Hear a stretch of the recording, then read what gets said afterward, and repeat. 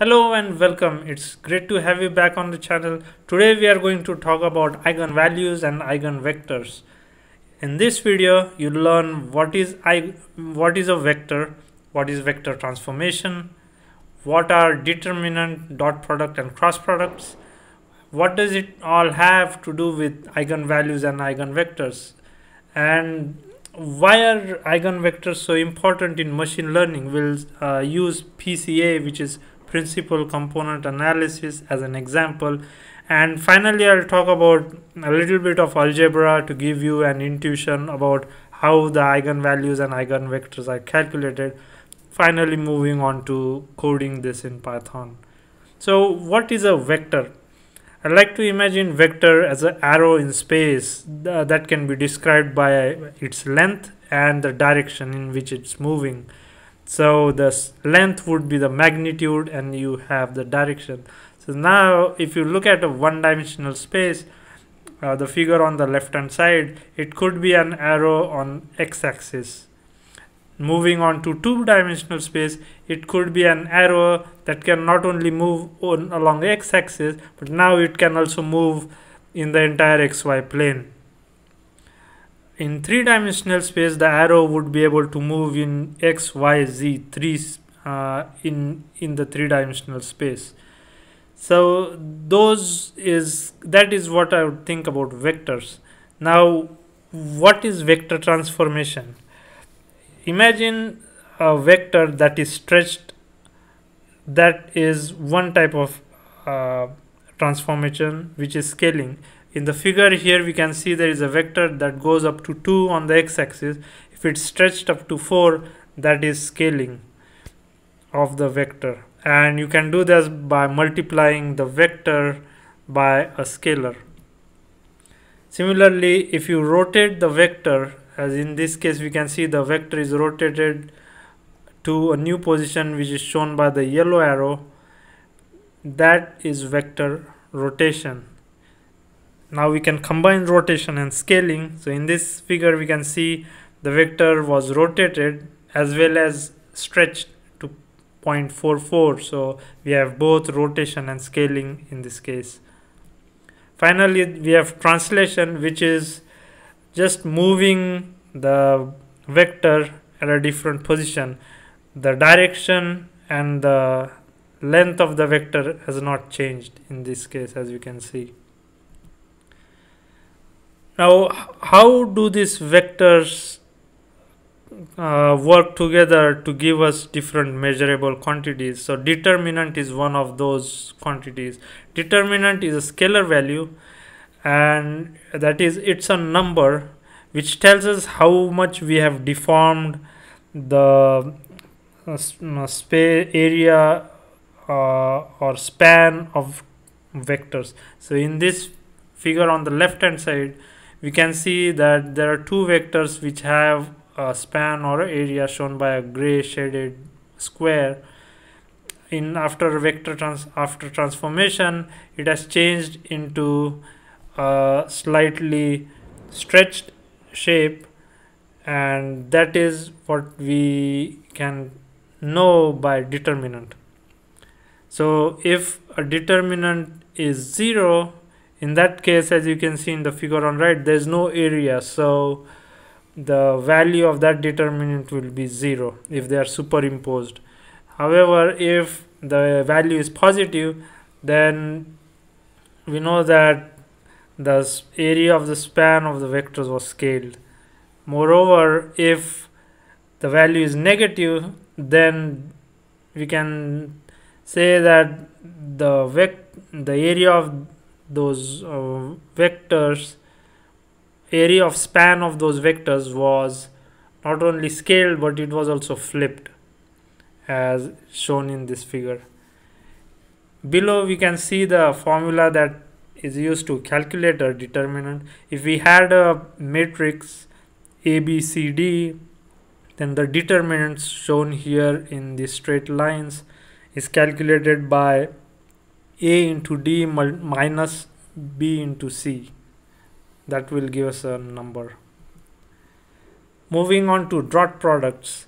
A dot product, as we saw in the previous videos, is a projection of one vector onto another vector.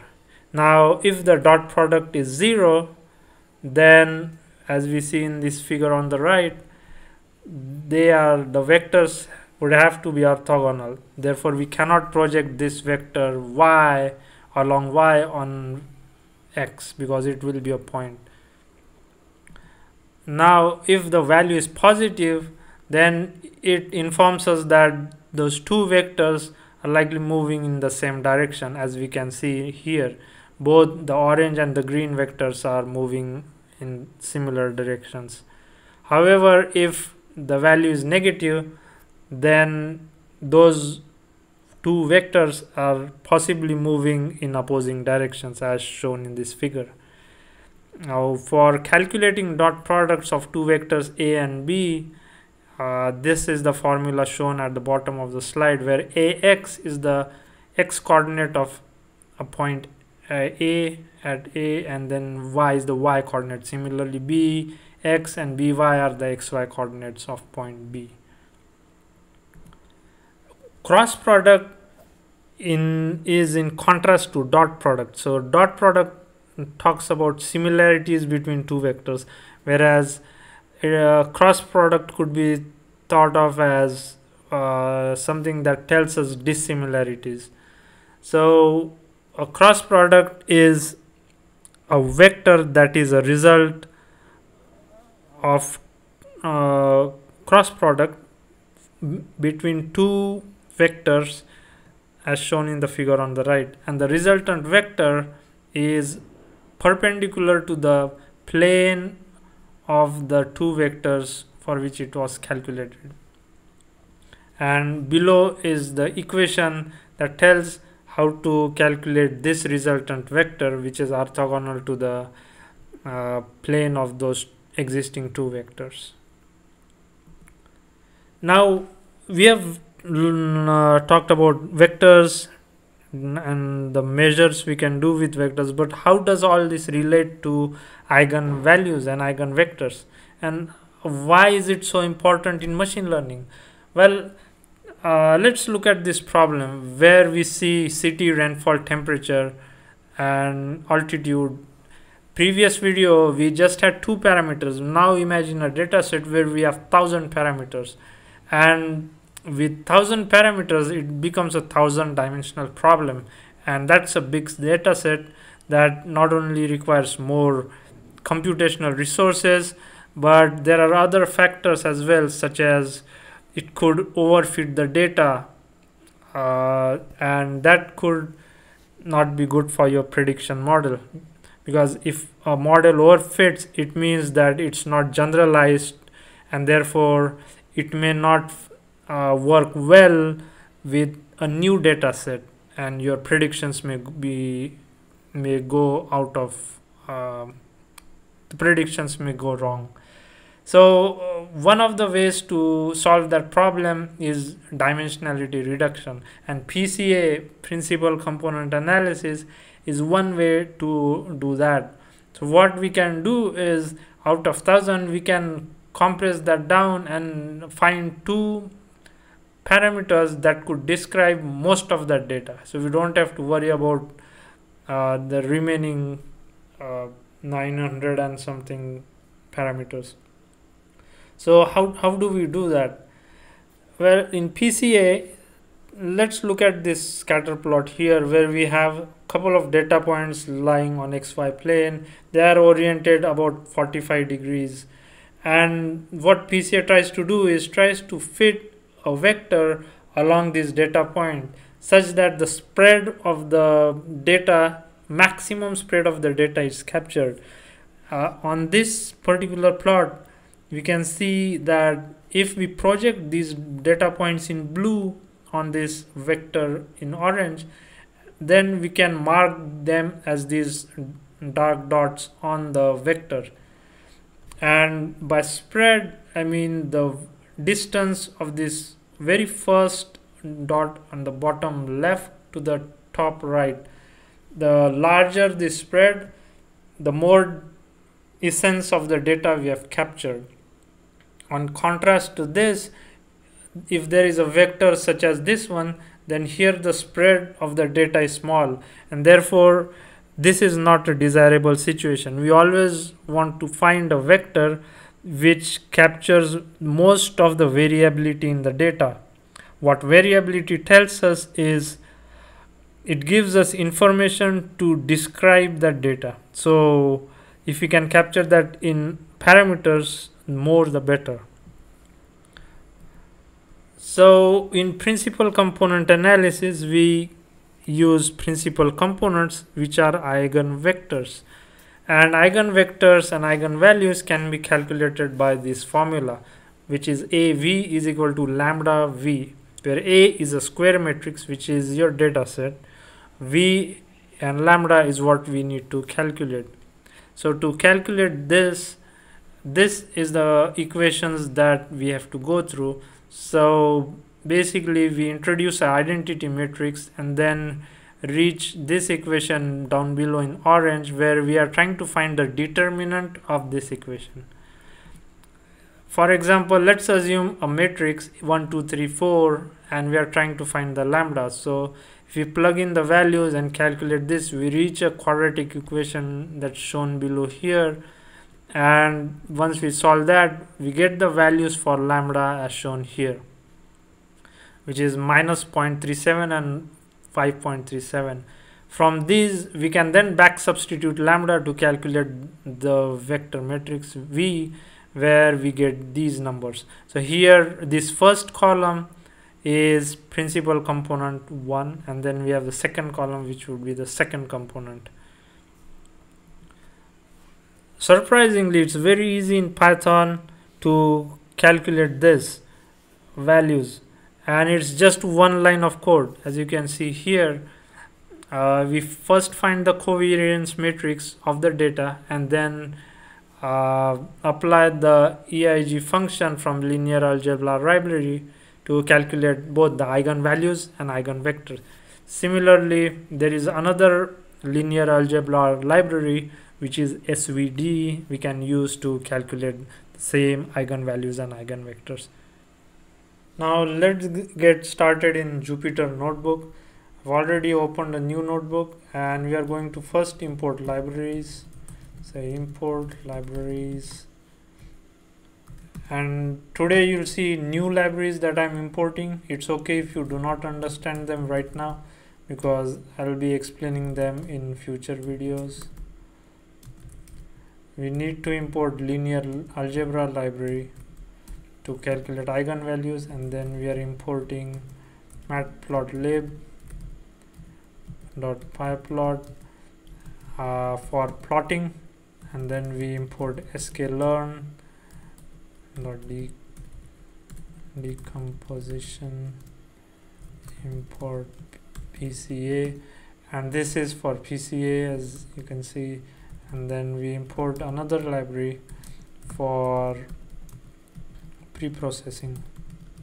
This is to center the data. Now let's go ahead and create a data set. We'll create a matrix. So NP, and there are different ways you can create this. I'm creating 200 rows and 2 columns of random numbers.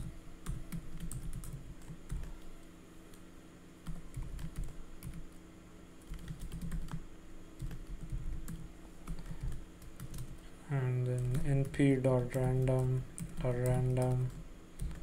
4, and we'll reshape that to 2 by 2 matrix. And that's the data. Now for plotting, we type plt.scatter x, and we need all rows and the 0th column, and then all rows and the first column. And this is how our data looks. As you probably notice, the data is not centered at 0. So let's go ahead and do that first. Again, center the data. So x is equal to pre-processing scale, and now if we plot this again, we can go ahead and copy this,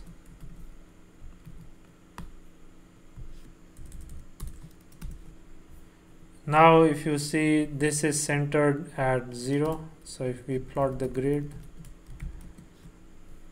we can see that 0 is right in the center. Okay, so next let's move on to calculating the eigenvalues and eigenvectors. First we'll use the PCA method, so let's do that. And here we calculate PCA is equal to PCA into n components. Now we can get more than 2 components, but for now we'll just get 2 components. Dot fit x, and that's done. So now we can go ahead and print PCA components, and we can also go ahead and print PCA eigenvalues, which is the explained variances. Variance is just spread in data. So here, this first array here, the matrix, this is the one that has the eigenvectors.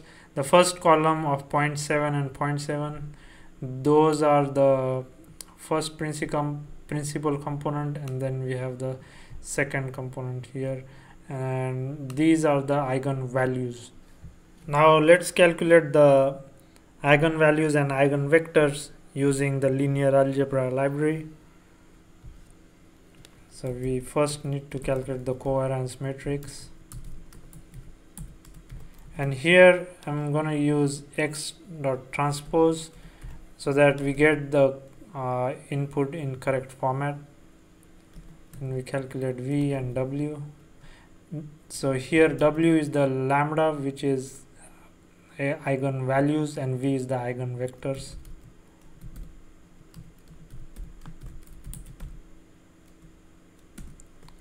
Now if you type w, those are the eigenvalues, and this is the eigenvectors. Now if you can notice, the signs for the eigenvalues and eigenvectors are different in these two matrices, and the reason is the way these are calculated by each of those algorithms. As we'll see next, when plotting, the most important thing is that they should be covering the area of most spread, and the signs are flipped based on the computations that those algorithms are using. Now let's calculate the eigenvalues and eigenvectors using the SVD function.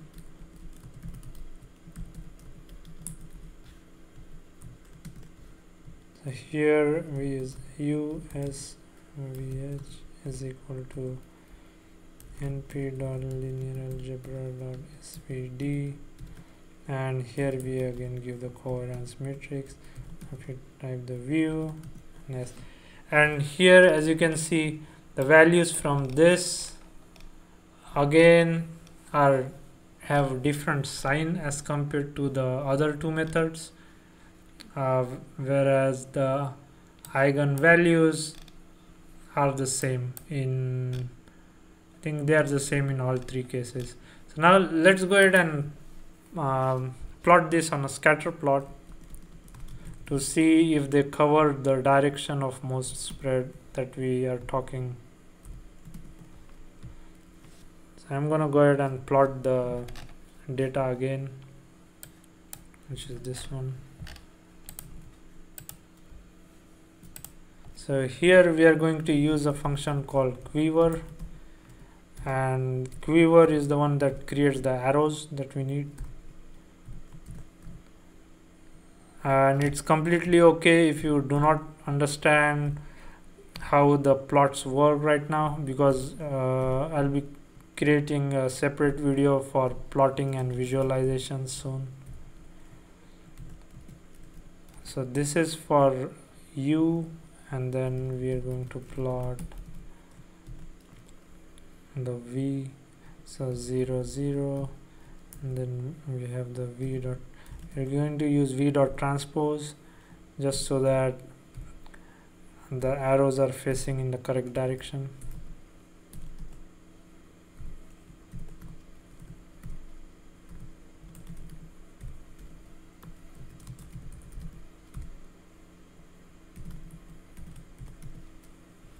and finally we have the PCA data.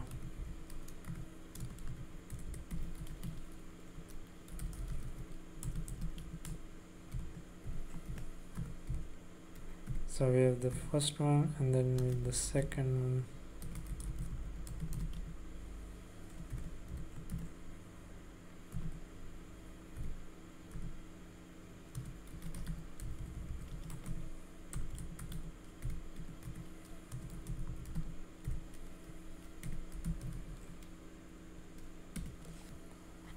And there you go. So this is the, let's add alpha. What alpha does is it makes it a little transparent. So here we can see that all the data points, the direction of spread is defined by these arrows. As we can see, I would have expected them to be more along the corners, but it seems to be tilted. Maybe that's the correct eigenvectors that kind of explain the spread of that data that we have on this plot. That's it for this video. I hope you learned what eigenvalues, eigenvectors are and how they are relevant in machine learning. Please like, share and subscribe. It helps me stay motivated to create more videos for you guys. Thank you and see you all in the next video.